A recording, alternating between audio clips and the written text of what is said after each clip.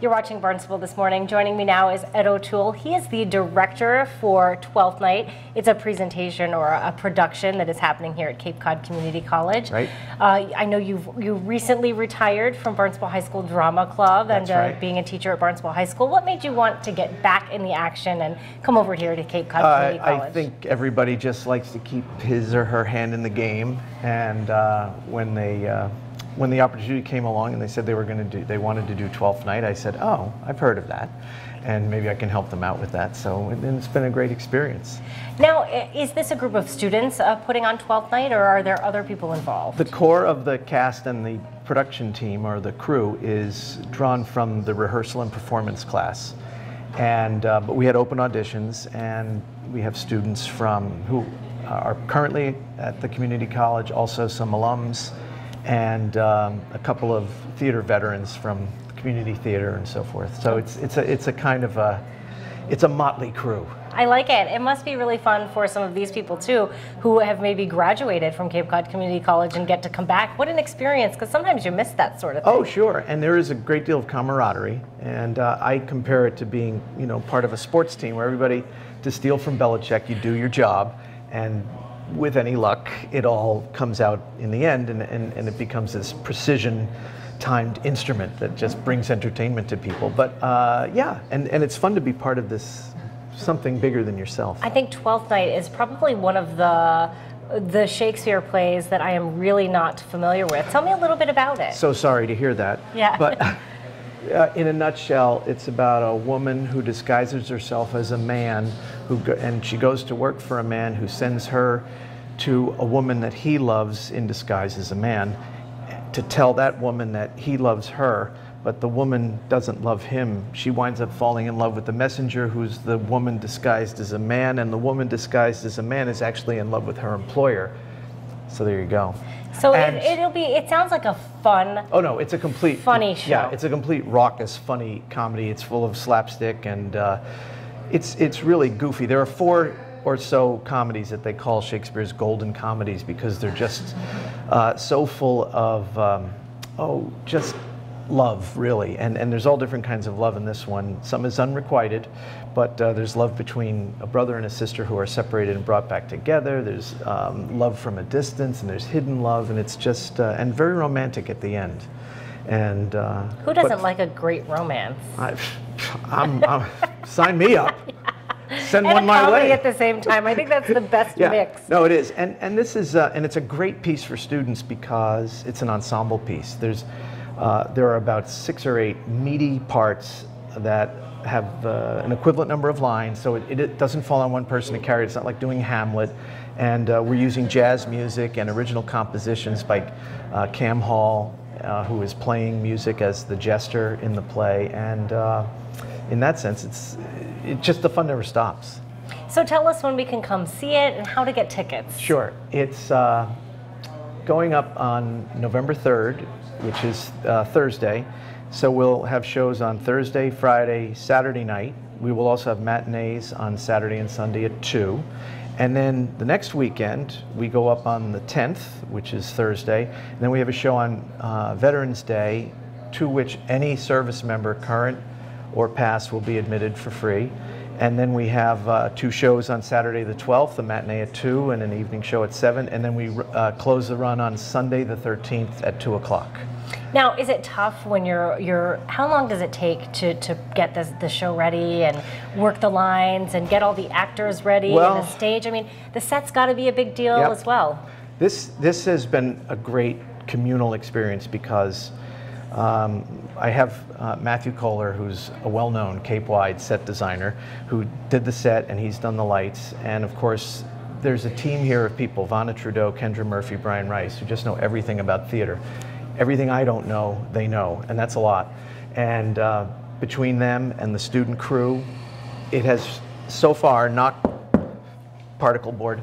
It really has gone smoothly. For the students who are in the play, it's a challenge to do Shakespeare because of the unfamiliarity with the language, but you know what?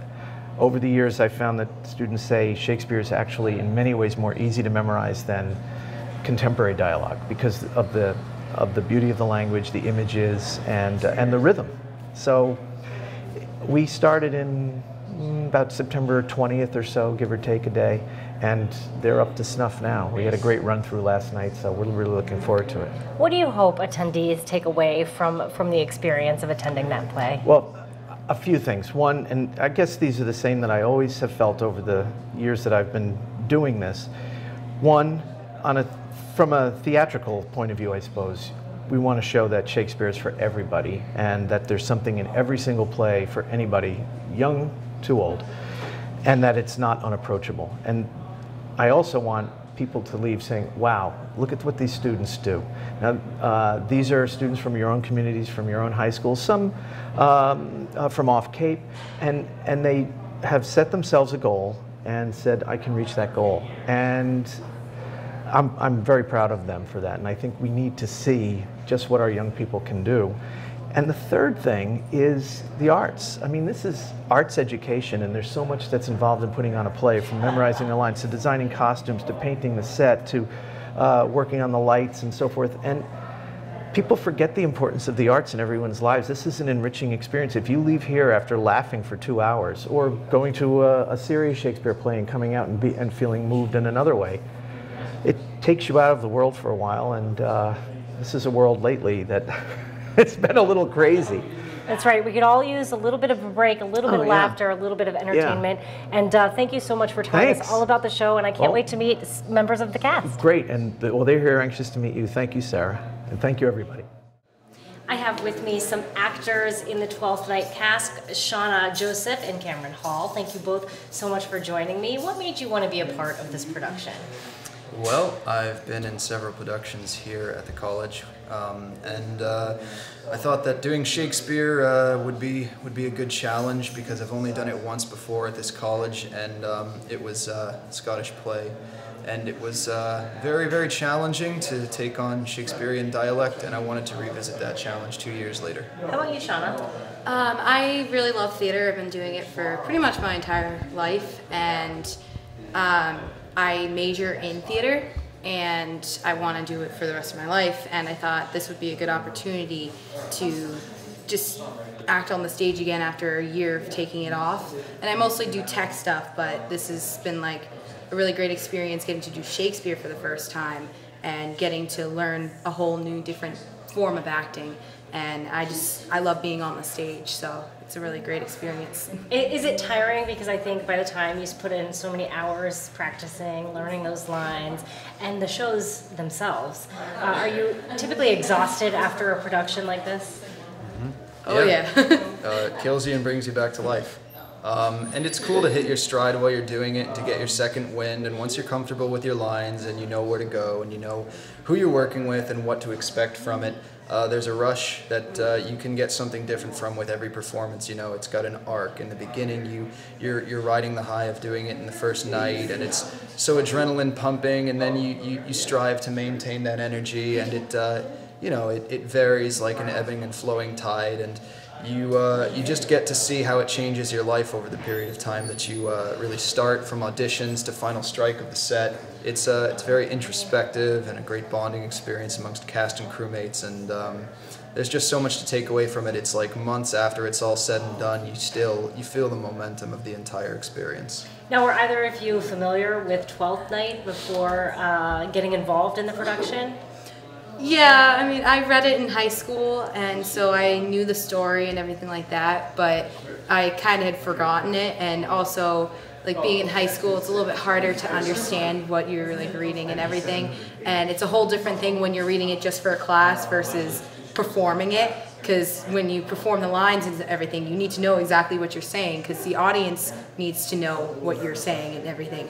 So it's a whole new, like, perspective, and, I mean, it's good to kind of revisit that story and get more things that I missed when I was reading it in high school. What do you think that attendees of the play will take away from the play, or what do you think they'll enjoy most? You can take liberties with the environment that Shakespeare dabbles with. I mean, of course, you would expect to have the Renaissance exposition, all of the things that you would associate the bard with. But you know, we've got a New Orleans Mardi Gras style theme going on, and it's interesting how you can mix and match things. I mean, of course, the dialogue is going to be what it is, and you're going to have the drama and the humor of it maintain the same for every show, but you can do some really crazy stuff with Shakespeare, which I love. It's a very open template. Wonderful. Well, you guys, good luck. Thank you so much for joining me, and can't wait to check it out. We really appreciate it. Thank you for having us.